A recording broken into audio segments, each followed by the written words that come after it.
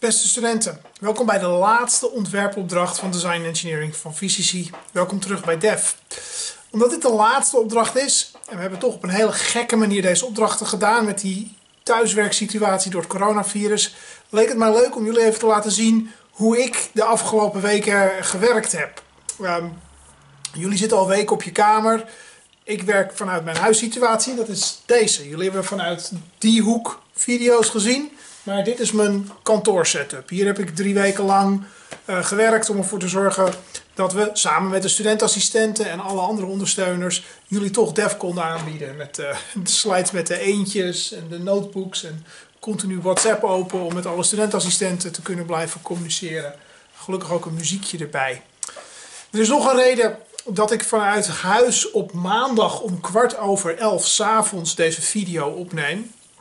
Maar daar kom ik zo op. Eerst even, als het goed is, zijn jullie deze video aan het kijken op woensdag tussen 8:30 en 9. We gaan vandaag samenwerken.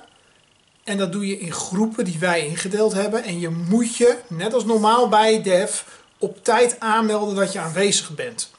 We hebben de groepen op Discord leeggeveegd. Als je het nog niet gedaan hebt, ga je nu naar Brightspace en dan zoek je op in welke groep je bent ingedeeld voor deze opdracht.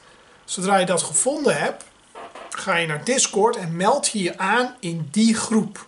Dat moet je voor 9 uur gedaan hebben, anders gaan wij ervan uit dat je afwezig bent en gaan we groepen opnieuw indelen om ze vol te krijgen, zodat mensen die wel aanwezig zijn netjes op tijd kunnen beginnen. Dan waarom ik nu 's avonds zo laat hier zit, dat heeft te maken met de opdracht. Jullie gaan hopelijk in de voetsporen treden van een aantal oude bekende natuurkundigen, die trouwens ook in een soort gelijke thuissituatie hadden gezeten. De opdracht die we namelijk hebben heeft te maken met, ga ik even uit beeld en inzoomen, deze 2 lampen. Als je hier goed naar kijkt, dan zie je misschien dat er een klein beetje verschil zit tussen de 2 lampen die mijn eetkamer verlichten. Eén van deze 2 lampen is een witte led. De ander is een klassieke gloeilamp. Camera terug deze kant op. De opdracht die we voor jullie hebben is om een apparaat te maken dat op basis van het uitgezonden licht van die lampen kan bepalen welke een led is en welke een gloeilamp is. Om die opdracht te kunnen uitvoeren hebben we nog 2 video's klaarstaan die je als voorbereiding kan kijken. In de eerste video legt Aurel Adam, jullie wel bekend uit het begin van het eerste jaar, uit wat de geschiedenis is van spectrografie. De kunst van het licht splitsen in zijn componenten om te zien uit welke kleuren het opgebouwd is.